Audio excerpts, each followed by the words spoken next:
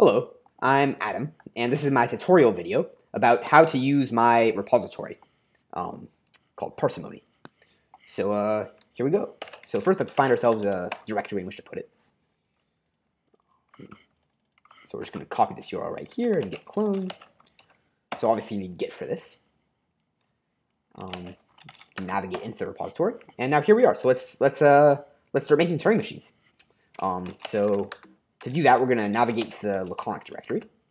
Files. I'm going to fire up my favorite text editor, micro. I'm going to open, so we're going to call, so the Turing machine that I'm going to make is going to be checking whether or not all square numbers are less than 5. So it's a well-known conjecture. And we're going to see if it's true with a Turing machine. So we're going to make a Turing machine that checks the conjecture. So let's call the file squares are small. And we're going to give it the .lac extension, because all laconic files must end in .lac. All right. Let's start with the comment, explaining what our program is all about.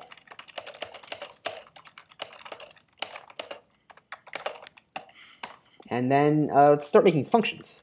So a function definition begins with func. We're going to make a square function. The square function is going to take 2 arguments. It's going to perform that assignment, and then it's going to return. So note that my square function looks a little bit different than it might in other languages. Most languages, you probably have something like, func square of x is return x times x. In laconic, things are a little different. There are no return values, but the inputs can be modified at will, and the modifications stick, regardless of the type of the input.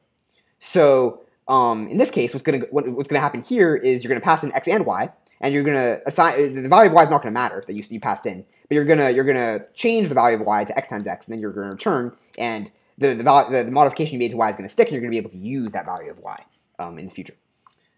So you can so technically both x and y are both inputs and outputs to this function, but we can sort of think of x as being the input argument here, and y as being the output argument. All right, so that's how functions work. I'm going to make one more function. This is a function you're probably going to find yourself making a lot if you write laconic programs. Incur of x is x equals x plus 1, and then we return, and that's that. All right, so now that we have the functions that we need, let's declare our variables. So we'll call them a and b. A and b are going to be initialized to 0, because that's just how things work. And they're both going to be signed integers with no limits on how big they can get. That's one of the nice things about having infinite memory. No limits on how big your integers can get. So we don't need to worry about that sort of thing. And now we're going to say, okay, so while b is less than 5, we're going to do square of ab. So in other words, we're going to square a and load the result into b.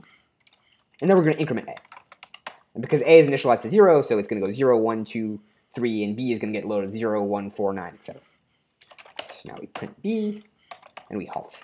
So this print statement, by the way, is purely for debugging purposes. So when we interpret this program, it's going to matter, because it's going to print the value of b for us. But when we compile the program, it's going to compile to a Turing machine, and a Turing machine can't print, because all it has is a tape. So this statement is going to be ignored in the final compiled Turing machine, but it's good to have print statements for interpretation, just so that you can make sure that your program has the correct behavior. That's what print statements are for. All right. So yeah, so now we can save this, and we can quit. Yes. All right.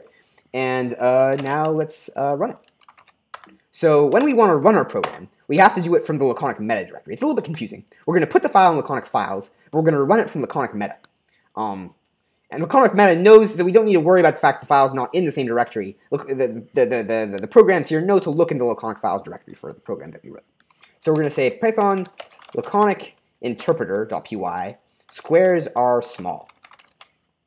No extension. Oh, okay. It halted. Okay, apparently the conjecture is false, because, yeah, I guess technically 9 is a square number, and it's more than 5. Okay, so fair enough. I guess we've found the conjecture. There's a counterexample of conjecture. So that's good to know. It seems that our program behaved correctly, though. So now that we've checked that our program behaves correctly with the interpreter, I think we're ready to compile it. So why don't we go ahead and do Python laconic to, so we're gonna compile this to a 2-symbol Turing machine, which is usually what people are interested in. We're gonna compile squares are small. Once again, no extension. And here we go. Oh boy! All right, so it's printing a whole bunch of stuff. So that this is, you know, there's some statistics about the Turing machine that we're making. These are some helper files that's importing in the at the TMD level. It's not too important for now.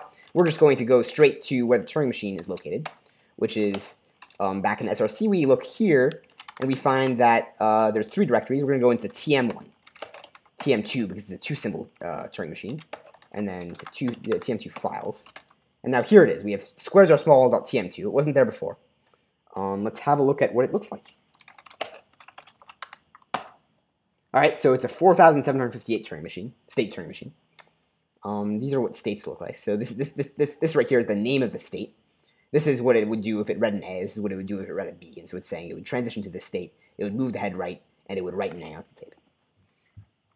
All right, so it's not too informative to just look at the Turing machine, but if we want to run it, what we want to do is we want to navigate to TM2 meta.